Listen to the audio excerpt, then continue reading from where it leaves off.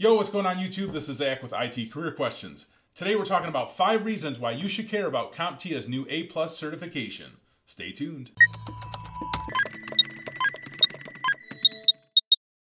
So I'm going to give you guys 2 bonus reasons why I'm really excited about today's video. The first one, this video is sponsored by CompTIA, which I'm really excited about. So go check out the link in the description if you guys want to know more about who CompTIA is. And the other reason is because there are a lot of really exciting things coming with the new A+ certification from CompTIA. So let's start the official list at reason number 5, hardware requirements. They are removing 20% of the hardware requirements from the CompTIA A+ exam. Reason number 4, networking is getting more attention. You're going to see more support for IoT devices and network protocols. Reason number 3, cloud and virtualization now have their own domain. So you're going to see an increased emphasis on these, which is really exciting. Something that made me really happy to see was reason number 2.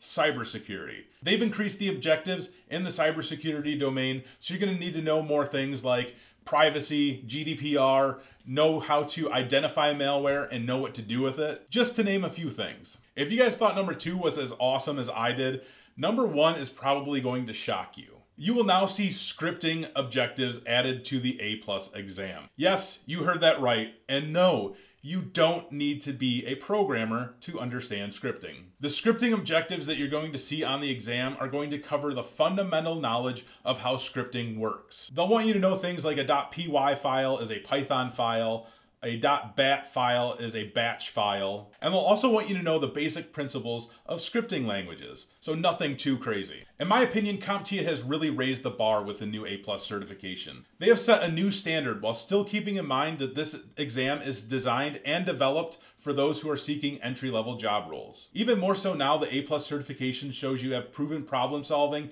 and troubleshooting skills that can help you get into this field. If you guys want to know more about CompTIA or the A+ certification, please check out the link in the description below. I hope you guys enjoyed this video. As always, take it easy.